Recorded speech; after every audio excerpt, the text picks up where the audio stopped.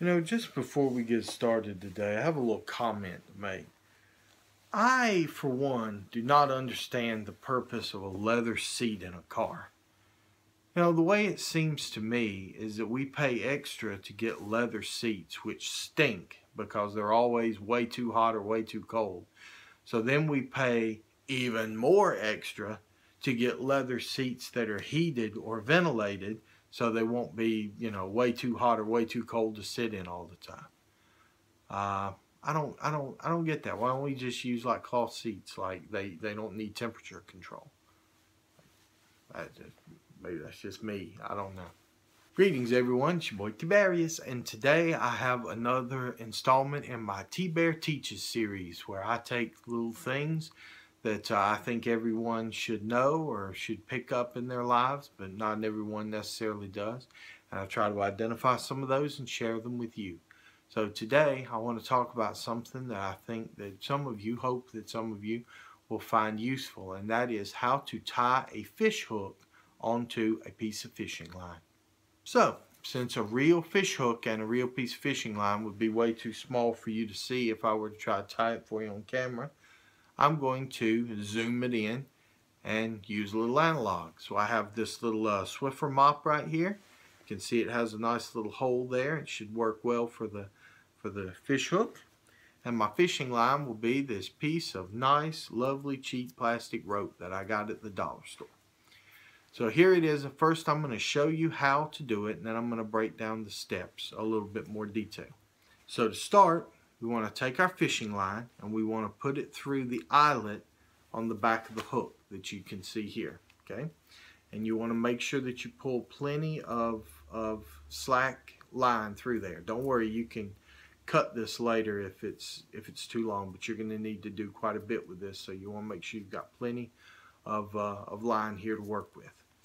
Now after you come through, you're going to take this tail and you're going to wrap it around the main line. Now this is the line that's heading back to the rod, okay?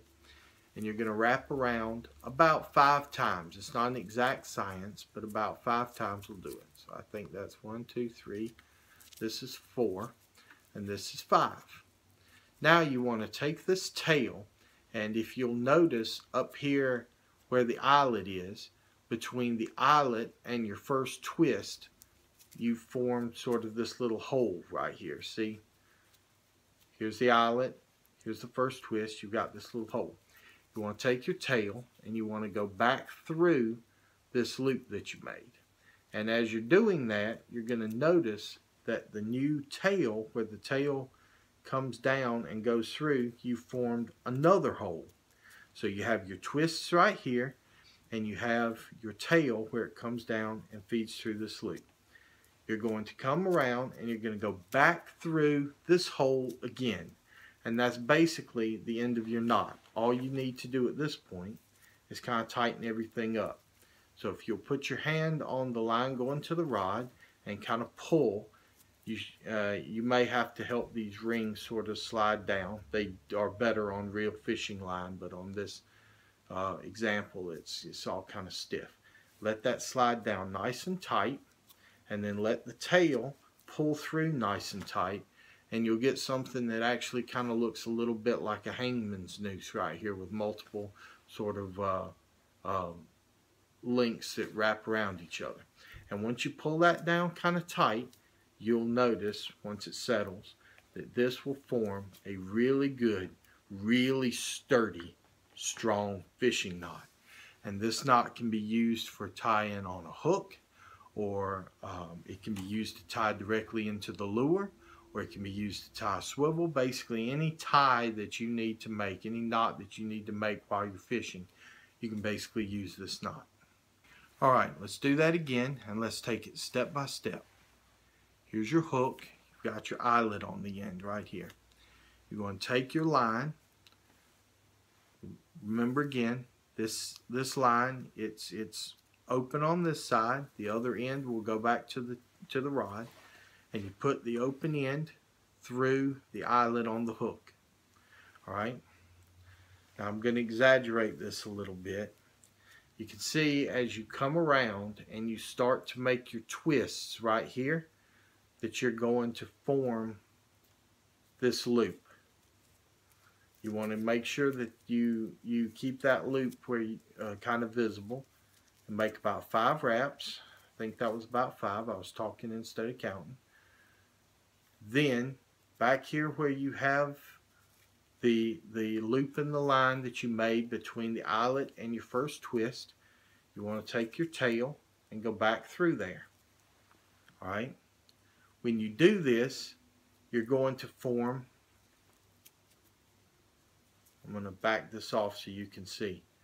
When you do this, as you can tell right here, you're forming another loop. So after you go through the loop between the eye and the first twist, you want to turn around and you want to come back through the new loop that you just made. And that's the end of your knot.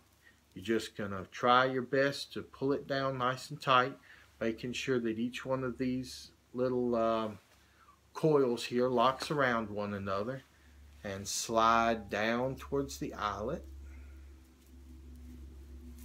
Okay?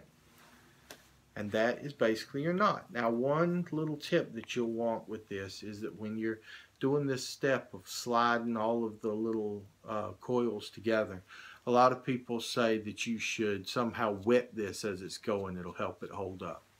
I've tied it both ways. I don't know that it makes a significant amount of difference in the strength of the knot, but it never hurts to, as you're pulling this down tight, to kind of dip it into the water as you're making this. Just get it a little moist, and that will help your knot be even stronger. And there you go. Once you're done, if you have a lot of excess left on this tail that you use to tie it, you can just take a knife or whatever you have with you as a cutting tool and just snip it off. Don't snip it so close down here that it's ready to retract, but you can snip it with a little bit less tail. And there you go. This knot will be good, durable, and strong. It shouldn't untie on you, and it should be useful in any fishing need that you have. Alright, so thanks a lot for watching. I hope you found this helpful. Please, if you have any feedback for me, please feel free to comment below, and please like, share, and subscribe if you like the channel and what I'm doing here. And yeah, I'll talk to you guys all soon.